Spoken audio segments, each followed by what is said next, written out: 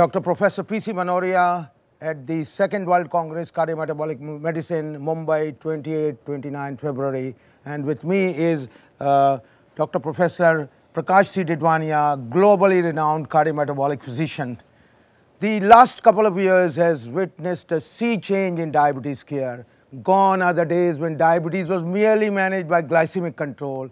We now have two new blockbusters, SGLT2 inhibitors and GLP-1 receptor agonists, which are powered to improve cardiorenal outcomes. So, Dr. Deedwania, how these agents are going to affect Indian diabetes? Because India diabetes occurs at a younger age and is associated with lots of problems. Well, I think that's an excellent question. First of all, I must congratulate you in putting this Congress together, despite all the challenges of COVID and all that. So, congratulations. Yeah, I think you raise an excellent question. I mean, as we know, India is the diabetes capital of the world. We have so many younger people who have diabetes. We have so many older people who have diabetes. And I think management of these patients has been always a challenging issue. Now, we have been predominantly treating them in India with sulfonylureas of various kinds or insulin, and those two drugs we know over the long haul, particularly for cardiovascular events or cardiovascular risk, are not good drugs. These two newer drugs that you just mentioned, the SGLT2 inhibitors and the GLP-1 agonists, are probably totally game-changing therapies in the sense that both of these drugs work in a unique way. On the one hand, the SGLT2 inhibitors work by hemodynamic mechanism because their predominant action is on proximal renal tubule, excreting the glucose, and that glycosuria, along with natriuresis that it produces because of the commonality of SGLT2 molecules as well as with sodium hydrogen exchanger, produces very good diuresis, as well as there are many actions it has on cardiac metabolism and other things. These drugs have been extremely, I must say, in my 55 years of career, I have never seen a class of drug that has surprised us so much. Nobody expected them to do as good a job in terms of cardiovascular outcome. Now, these are not the best anti-glycemic or hypoglycemic agents, but they do the good job on an average about 1% reduction in hemoglobin A1C. But they are wonderful in terms of reducing the risk of a sort of life-challenging cardiovascular event, that is heart failure. And diabetic patients, as you know, are at high risk of heart failure.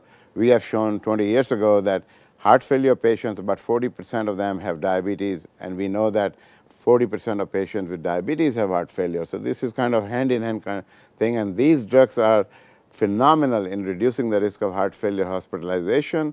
But now the recent data from DAPA-HF and DELIVER and all the other studies have shown that they can even prevent the onset of heart failure. So I think these are game changers and these will be phenomenal. Now the GLP-1 agonists are another wonderful class of agents because what they do is they make effective the insulin that we have, the activity increases, and they are very, very unique in terms of reducing the risk of macrovascular events. As you are well aware, the many trials, starting with the LEADER trial and then subsequently SUSTAIN 6 and others, have shown that all of these agents together predominantly reduce the macrovascular events. Now, one of the point of confusion here is in some studies the myocardial infarction risk was reduced, in other studies stroke risk was reduced. So we are just exploring. I think we are in this era of GLP-1 agonists where we were in beta blocker era 25 years ago, but I think this will all be sorted out. In addition, these GLP-1 agonists also are wonderful in reducing the weight, which is a predominant problem, and they are metabolically quite effective because they also have good effects on lipids and other metabolic parameters. Initially, SGLT2 inhibitors were introduced as anti-diabetic agents, but now all of us know they've become the loved ones for cardiologists and for the nephrologists. When we look at SGLT2 inhibitors, as we said, they can be used across the spectrum of heart failure, preserved ejection fraction, reduced ejection fraction. They produce reduction in the cardiometabolic profile by decreasing blood pressure and by decreasing weight. They do not produce any significant hypoglycemia. They also slow down the trajectory of CKD and postpones dialysis. So barring few contraindications like genital infections or very low EGFR. Those are not contraindications, genital myocardial infection, precautions. So can they be used for all patients of diabetes to type 2 diabetes? In my opinion, if the cost was not consideration, they would become #1 class of agents in patients, particularly those who have cardiovascular risk or at risk of heart failure. As you know, I've served on the heart failure guidelines for ACC-AHF for many years. These guidelines recently came last month and emphasizing the SGLT2 inhibitors are recommended all the way from prevention of heart failure to the treatment of heart failure as part of a standard therapy, which has been again a phenomenal change in the spectrum because no other anti-diabetic drug has ever been recommended to this level. We have DAPA and EMPA for heart failure. So how do you select between both these agents? Both have shown good data.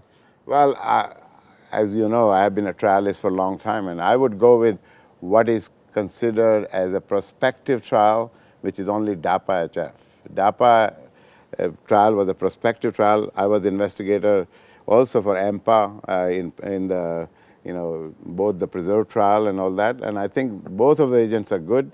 But if I can, my choice would be to go with dapagliflozin, but I don't think it matters. If again you look at the trial data, which I'll show tomorrow, across the board, the reduction in heart failure hospitalization is identical in all three trials.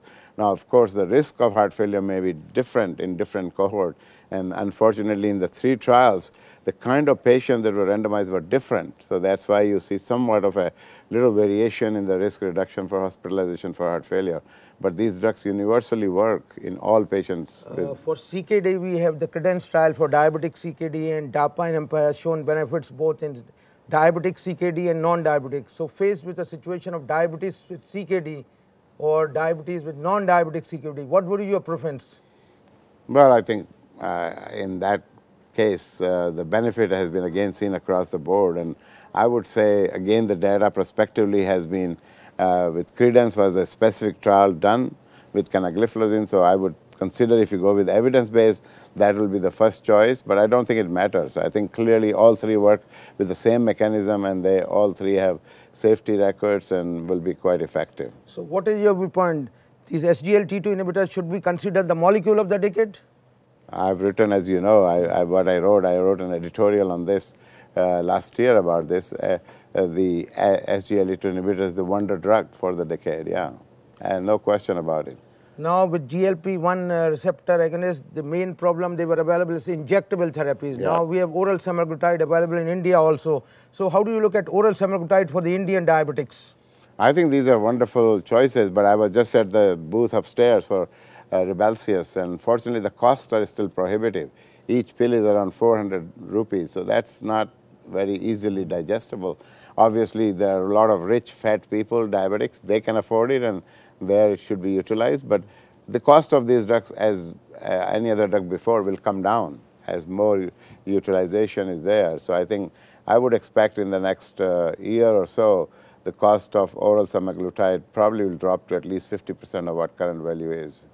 Many diabetics in the long run develop CKD, they develop heart failure, they develop ASCVD. So what about combination of both these wonderful molecules, SGLT2 plus GLP-1 receptor agonist? They can be utilized, but we need more data. I don't think I'm ready yet to recommend routinely combination of these agents, but individualizing in patients where needed, perhaps one can consider it. But I think there are, as you are well aware, there are several trials going on looking at the combination of these two agents. So what big messages will you like to give to the Indian physicians for the use of these agents? Well, I think a good message would be the whole perspective on diabetes care has changed. Diabetes is not now the disease of the doom.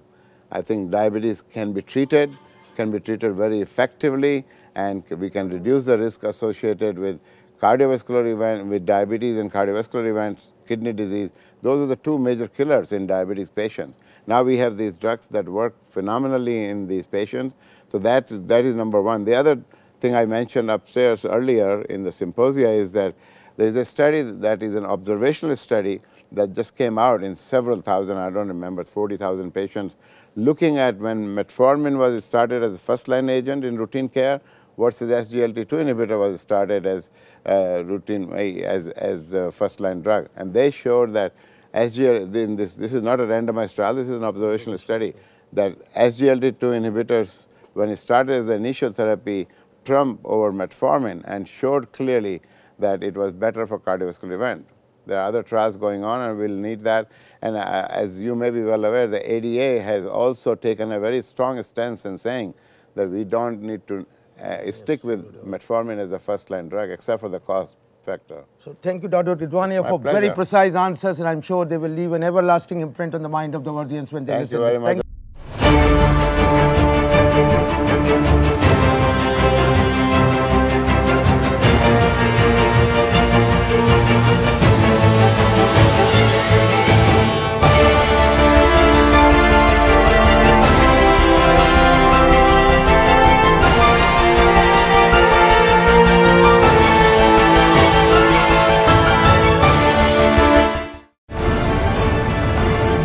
Insights from the world's best medical minds.